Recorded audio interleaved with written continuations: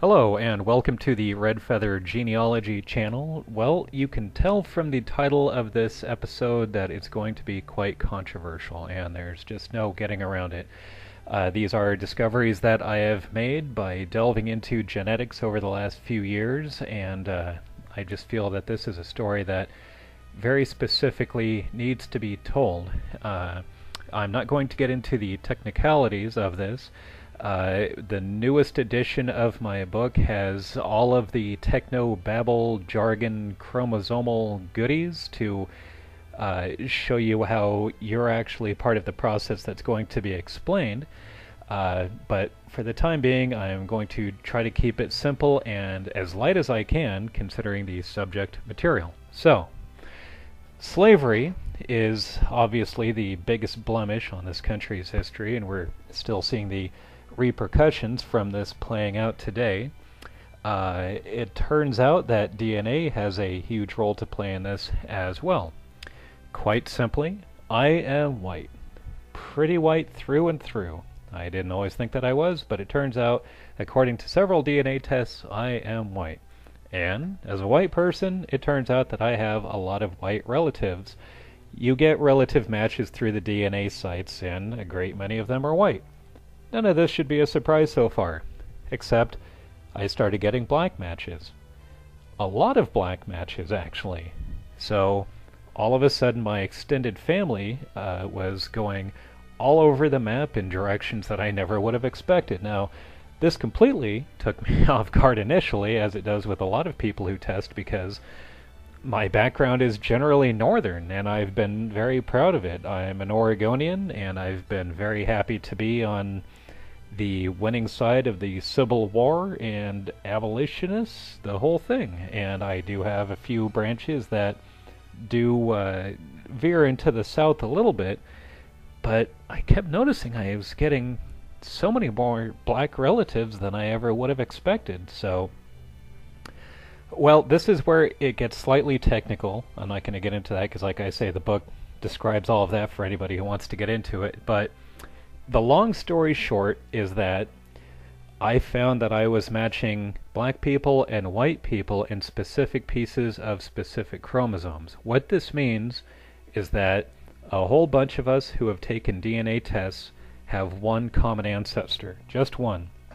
Now, the average black American is significantly European, about a quarter European, give or take. Believe it or not, but this is borne out by DNA testing again and again. And so the common ancestor would be white.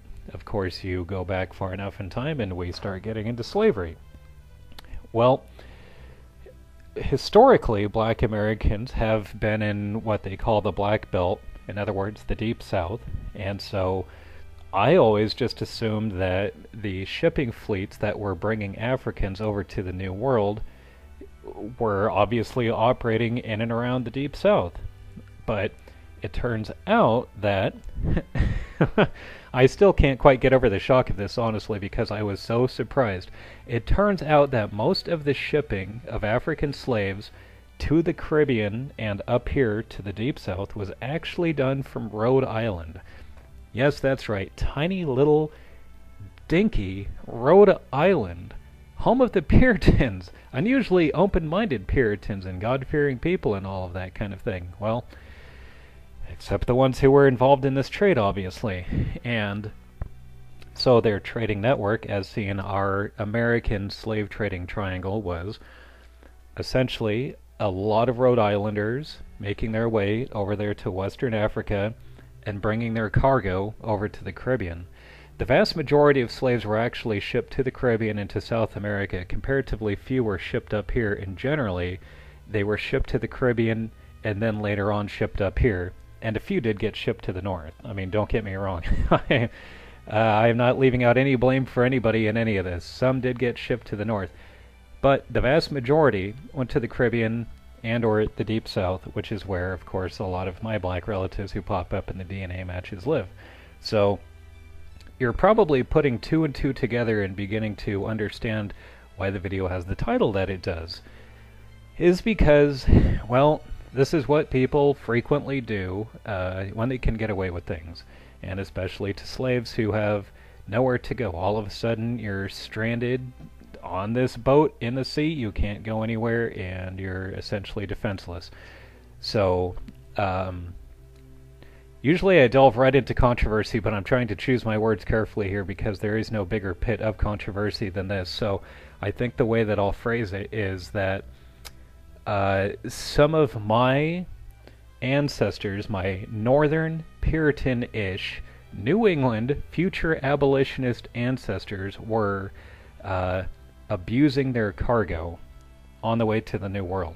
In fact, digging into this further, it was apparently not unusual for slaves to show up in the New World very, very pregnant as a result of this. So, whereas I've always figured that this kind of thing only happened in the South, or at least hopefully most of it happened in the South, it turns out that my northern ancestors, my enlightened white people, were setting the tone.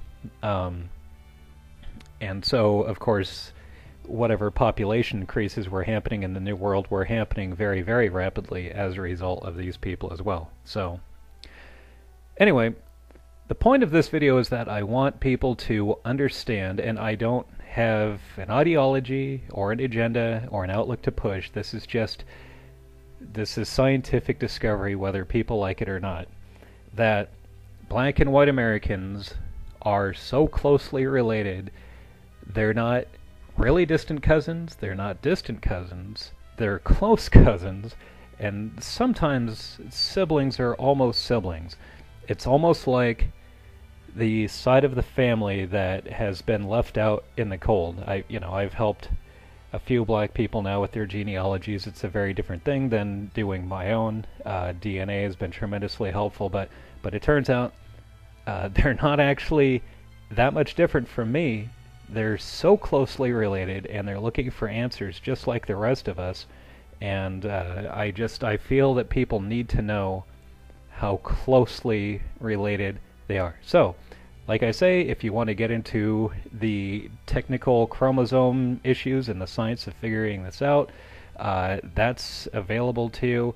Otherwise, just know that if you see anybody of any appearance, any race, any background, they might very, very, very easily be related to you, and much more closely than you ever would have guessed.